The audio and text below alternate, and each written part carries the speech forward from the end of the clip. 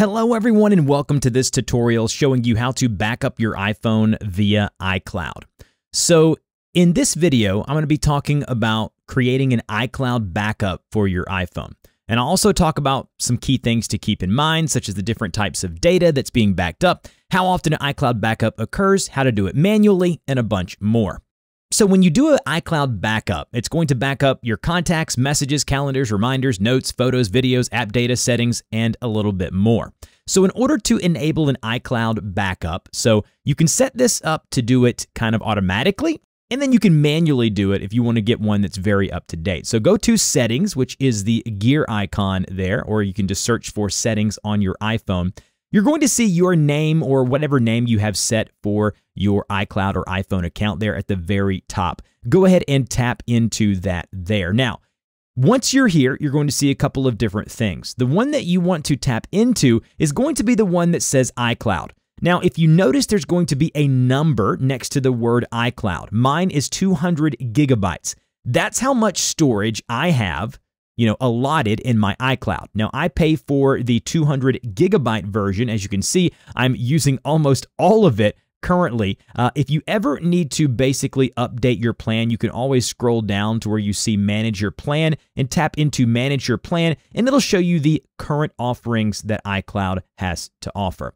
Now, once you're here underneath iCloud, you can see where it says Device Backups. Now, for iCloud backup, mine is set to on. Yours may be off or on. But if you tap into the iCloud backup there, this is where all of the magic happens. Now, the first thing you're going to see is right there where it says backup this iPhone. This is going to be, if it's checked and over to the right and it's green, it means that it's going to automatically back up your iPhone, okay?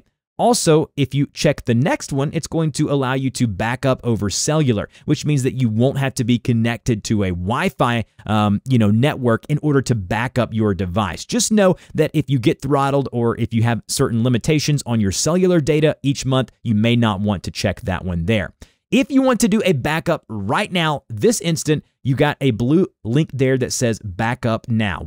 Once you tap on that, the backup will begin. Now, if you're like me and you don't have enough iCloud storage, what you would have to do is you would basically have to go in and remove some stuff or either upgrade your iCloud account. So it says there below that basically my iPhone cannot be backed up manually because there is not enough iCloud storage available. And you can see down below there are different device backups. If you've had a backup before via iCloud, it'll show up under all device backups. If I go here and tap into this device backup here, I can actually delete that backup, which is 133 some odd gigs of data, and that'll free up a good bit of my iCloud storage. Also, when you go into your backup here, you can see that I'm backing up my photo library, I'm backing up all of these different apps, but if you wanted to, we can go back to the iCloud settings here. And then once here under iCloud, we can go right here where it says apps using iCloud. If we go to show all, it's going to allow you to check and uncheck things that you want to back up via iCloud.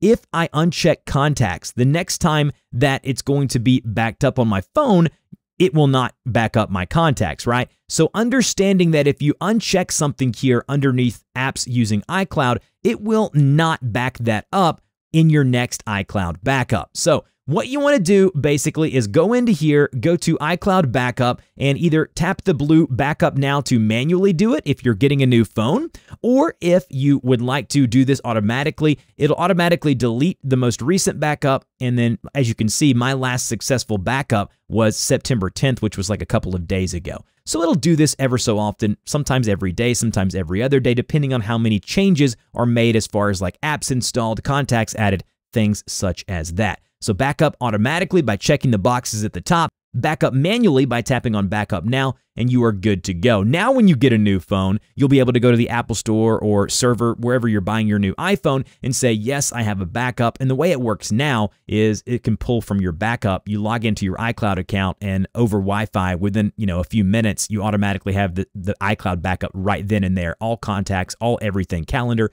anything you back up with iCloud is good to go. A couple of things here for creating the iCloud backup. Make sure you're connected to Wi-Fi or it will take a long time. Also, they recommend that your device be plugged into a power source. If you have full battery, I wouldn't worry about that, but I have found that it goes a little bit quicker. Also, make sure that your iPhone is not locked. You need to make sure that you unlock it before backing it up. And also, try not to use your iPhone while backing up. I've had some issues with some things kind of getting corrupted because I was using it while trying to back it up.